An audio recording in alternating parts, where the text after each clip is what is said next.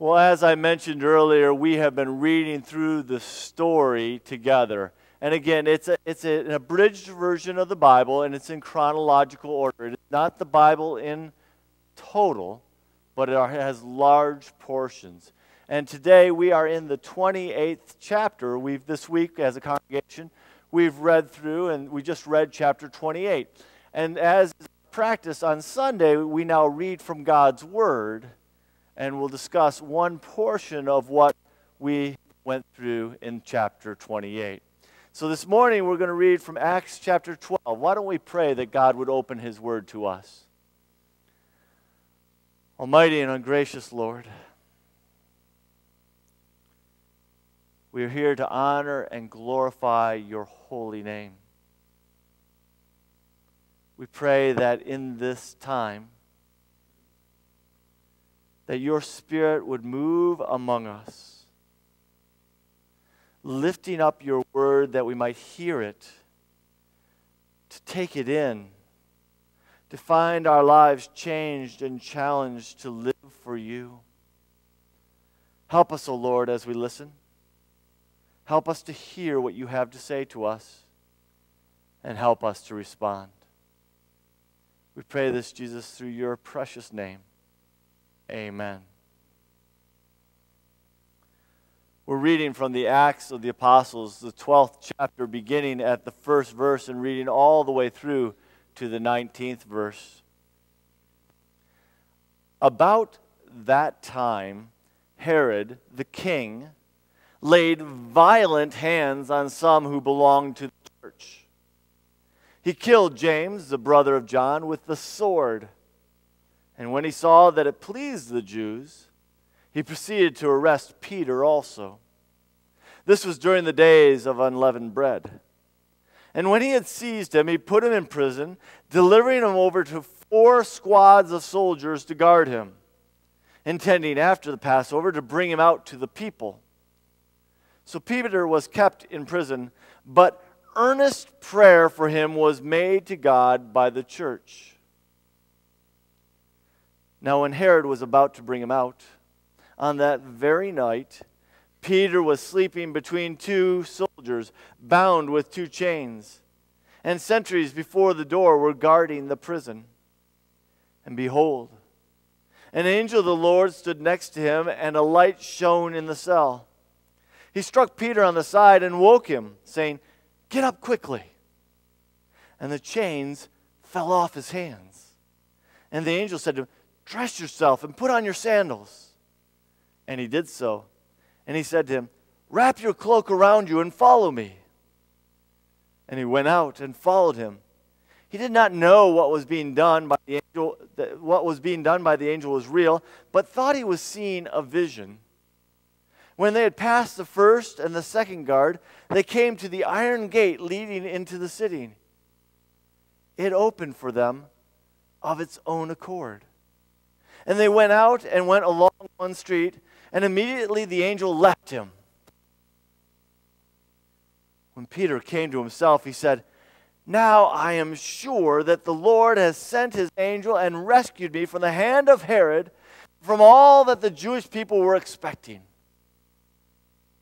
When he realized this, he went to the house of Mary, the mother of John, whose other name was Mark, where many were gathered together and were praying. And when he knocked at the door of the gateway, a servant girl named Rhoda came to answer. Recognizing Peter's voice, in her joy she did not open the gate, but ran in and reported that Peter was standing at the gate. They said to her, "You're out of your mind." But she kept insisting that it was so, and they kept saying, "It is his angel." But Peter continued knocking, and when they opened, they saw him and were amazed. But motioning to them with his hand to be silent, he described to them how the Lord had brought him out of the prison. And he said, "Tell these things to James and to the brothers." Then he departed and went to another place. Now when day came, there was no little disturbance among the soldiers of what had become of Peter. And after Herod searched for him and did not find him, He examined the sentries and ordered that they should be put to death. Then he went down from Judea to Caesarea and spent time there. This is the word of the Lord. Thanks be to God.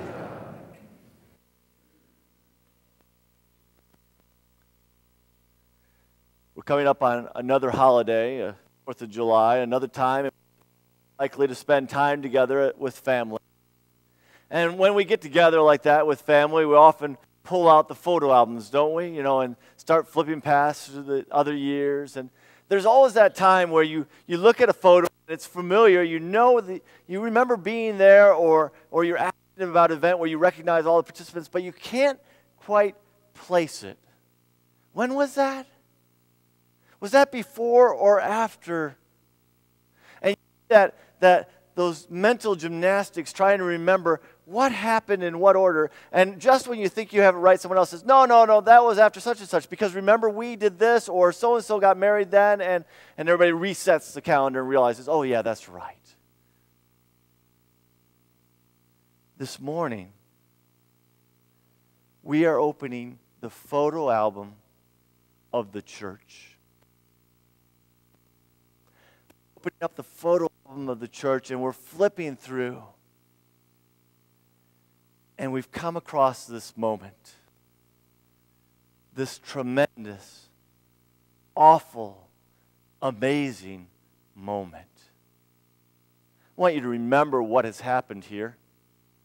I want you to remember the context in which we view this picture. You see, the church, after Jesus ascended into heaven, was started with the Spirit moving among the disciples, now apostles. And they began to preach boldly the Word of God. They began to share the good news of what God had done through His Son, Jesus Christ. And they received punishment for what they were doing, but they kept on. And such that it became clear that the Jewish religious leadership had to shut it down. And so they began to persecute those who were following. And they began to really clamp down on those who believed in Christ. Such that in one occasion, they actually stoned one of the followers. His name was Stephen.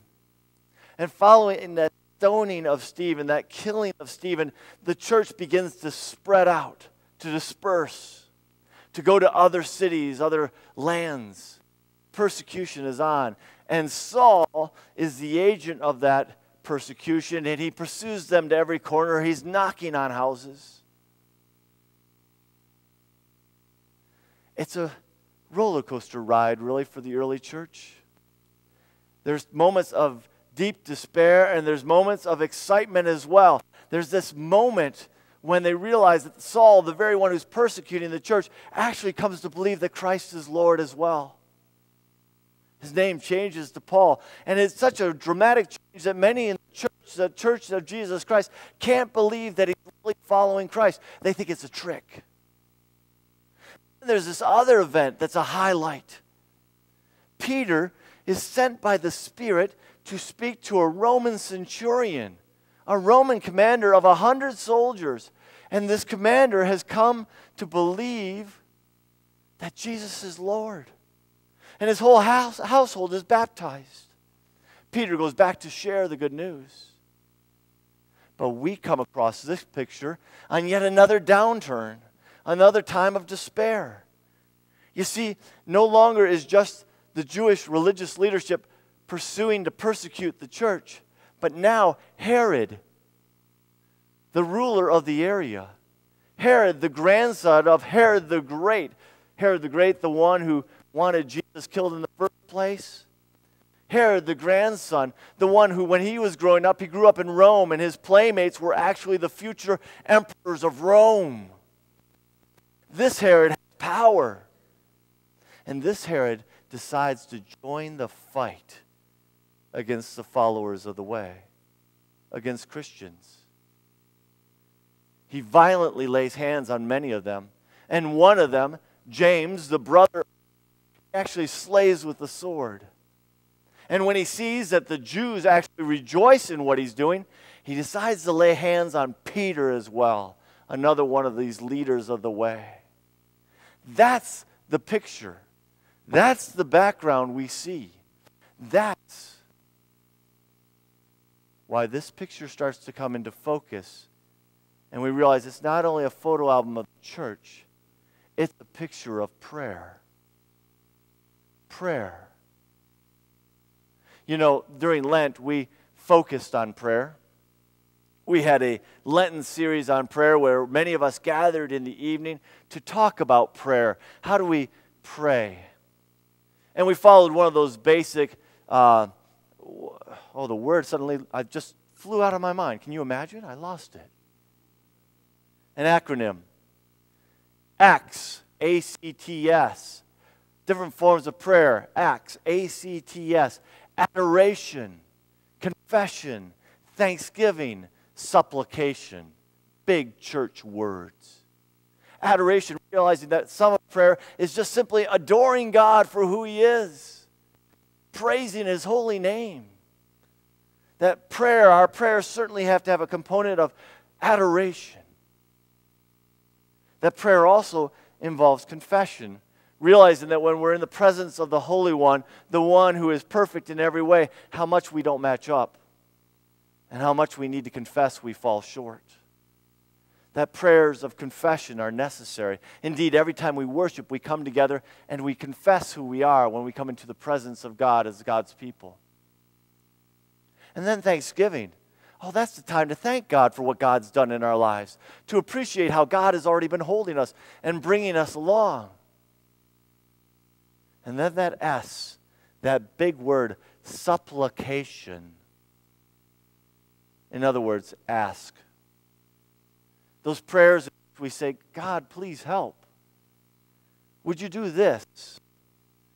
You know, it's the prayer that every student has when they sit down and that surprise quiz is laid on their desk. It's that prayer that every soldier has in a foxhole. It's that, please save me, help me, supplication. It's a great acronym. It doesn't cover all of prayer. And part of the reason we met during Lent was not only just to go through the formula of prayer, rather to say that prayer is about drawing nearer to God. If we just treat prayer as a formula, we miss what it's all about.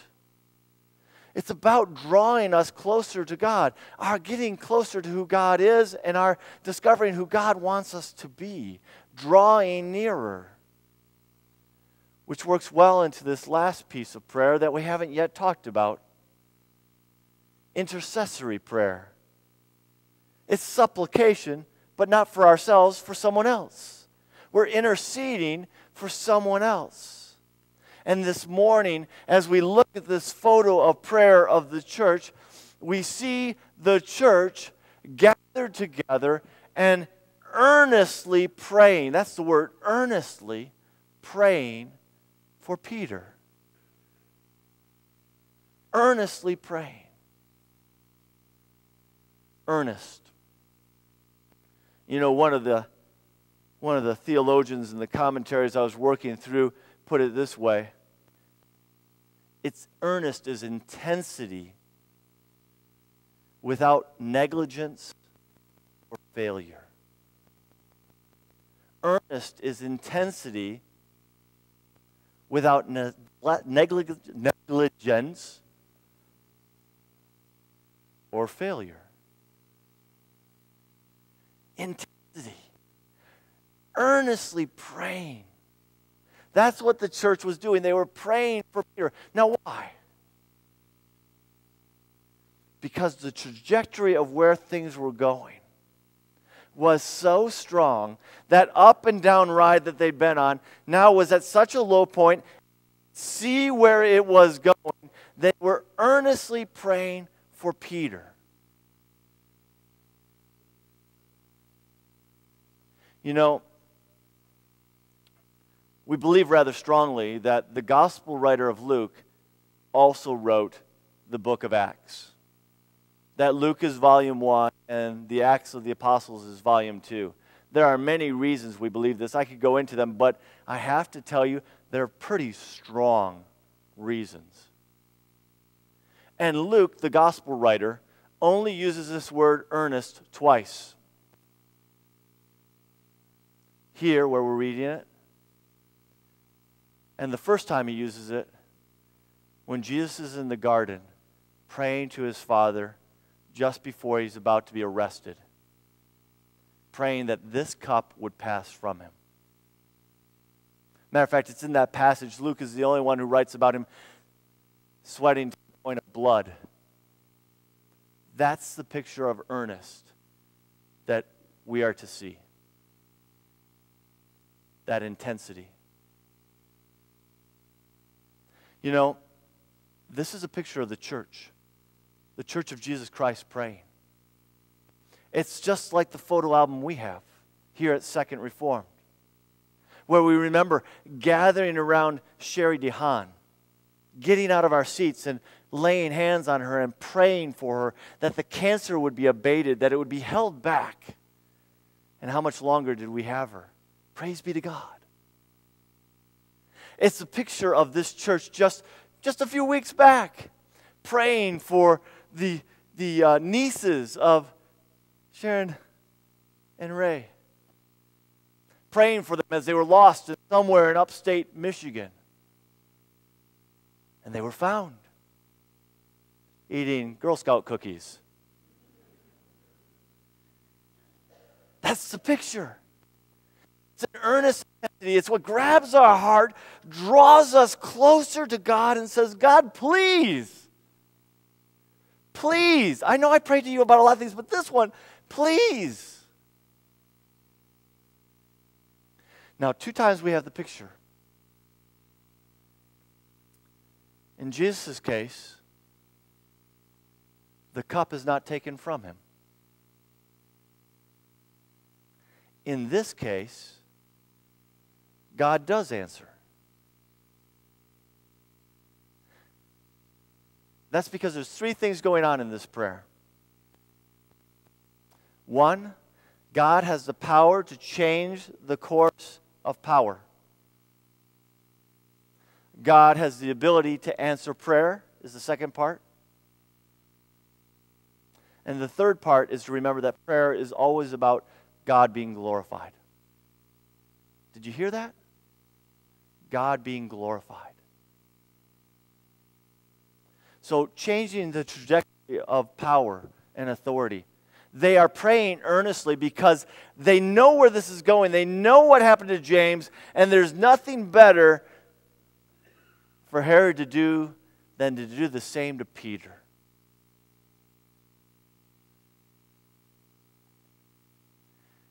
How is it possible to be praying so fervently, so strongly, so our heart and everything is invested so deeply, and still not believe it to happen? But that's where they are. Did you catch the number of times in which this small story, we hear people so certain of the direction this is going that they can't even believe that the change of trajectory is happening? It begins with Peter. Peter is there. There's 4 sets of 4 guards. He's dealing with one of those 4 sets. One's chained to one hand, one's chained to the other hand, and there's 2 more outside his prison door. He's woken up by the angel. The chains fall off his hands. He's told to dress. And he walks past the other 2 guards. And when he gets to that final gate that exits the whole prison system, it just opens. In all of this, Peter is not thinking about, oh, God is finally freeing me. Peter is thinking that he's having a vision. Why? Because these things don't happen. The trajectory is set. The power is set. We know where it's going. It has the full backing of Rome.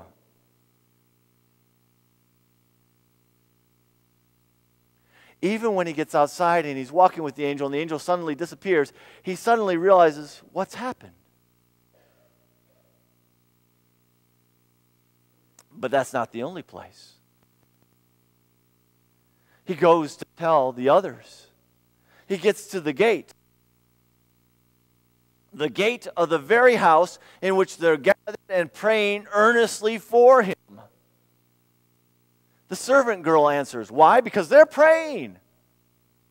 She recognizes his voice, is so blown away by the reality it's him, she doesn't even open it. Ironically, she's the one person who believes.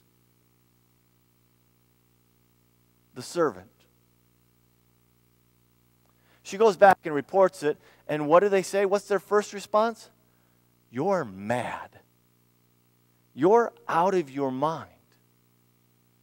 Think about that. Their trajectory of their prayer is for him to be freed. But they know the trajectory of where it's going. This is a picture of the church. Do you see this? This is who we are. We are being called to pray and pray earnestly, to draw closer to the very feet of God, and yet while we do it, we often are in another mind of believing it won't be. When we're feeling guilty and sad, we don't have it quite right, or maybe I didn't have enough faith, we are no different than the early church. And yet, we are to have faith. As one good preacher once put it, if you're going to pray for rain on a sunny day, you best carry an umbrella. That's our struggle. We are both in the world and not of this world at the same time. We know the trajectory of the world, and yet we're being called to live a different reality. They, even in their earnest prayer, as they were begging and pleading God for Peter, they also were in the back of their mind trying to fight out that they knew where this was going to go, such that when the servant girl comes back and says he's at the gate, they're like, you're mad. And then as she's so persistent they can't keep her quiet, they then start on other explanations. Well, it must be his angel. This is what we do. We try to explain the very works of God. But God has the power to change the trajectory of power and authority. And we best in the Church of Jesus Christ remember that. Because when we go in a few weeks to work with Jesus Loves Kalamazoo, primarily on the north side, where we see the decay and the struggle and the breaking down of society, which is truly in all of our homes, we wonder, can it ever change? And it can. It can. Matter of fact, I'll tell you it is. Because even now we have churches joining together in this work rather than saying, who's behind this? Who's important? Who's doing it? Oh, that's them. That's not us. We have the Church of Jesus Christ in many different forms, colors, flavors, joining together, ministering in the name of Jesus Christ, pushing back at the darkness.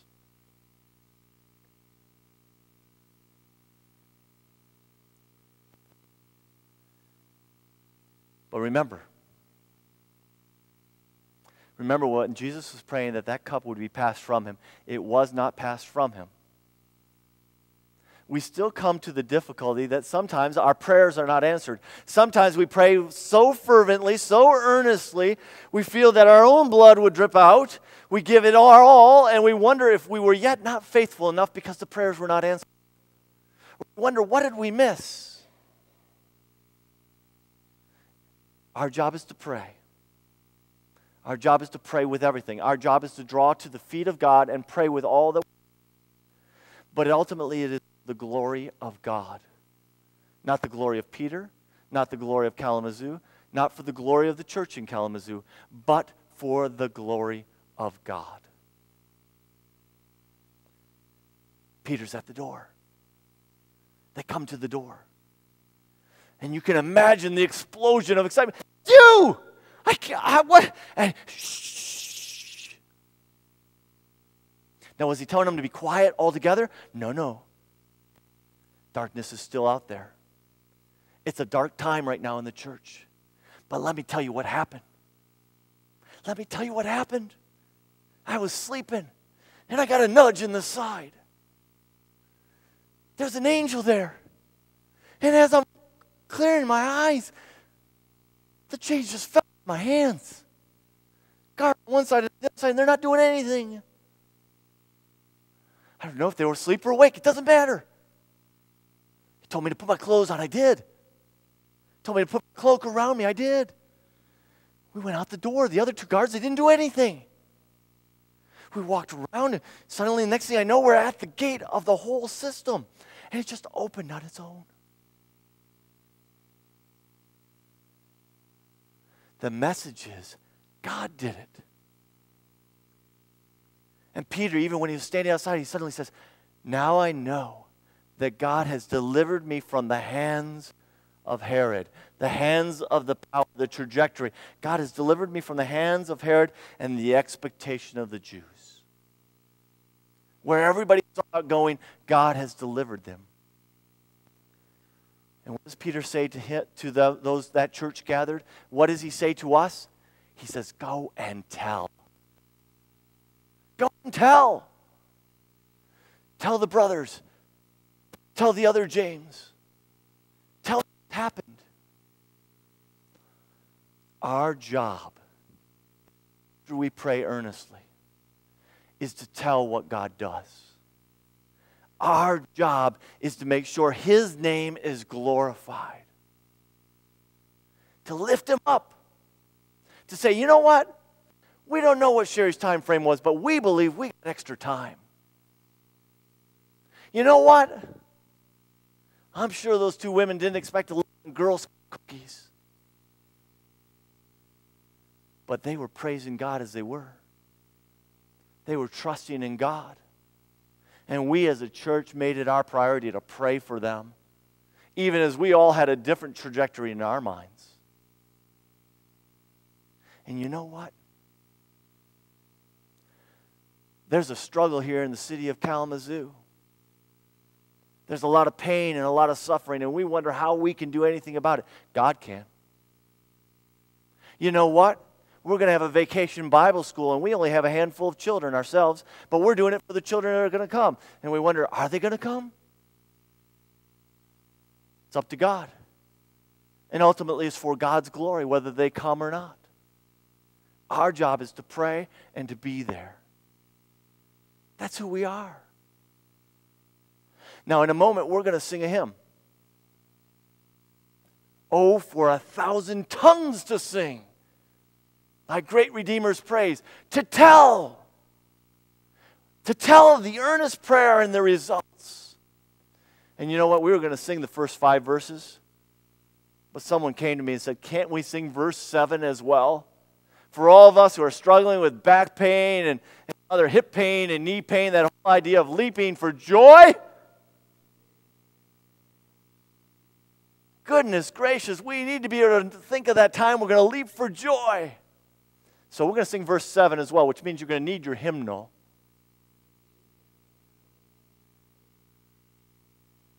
And we're going to sing that part with gusto. A warning, the 3rd or 4th verse, we're going to be singing more loudly ourselves. The organ will die down. But we're going to put ourselves into it. We're going to draw near to the Father. And we're going to offer our hymn up as a prayer. Let us pray together using this hymn.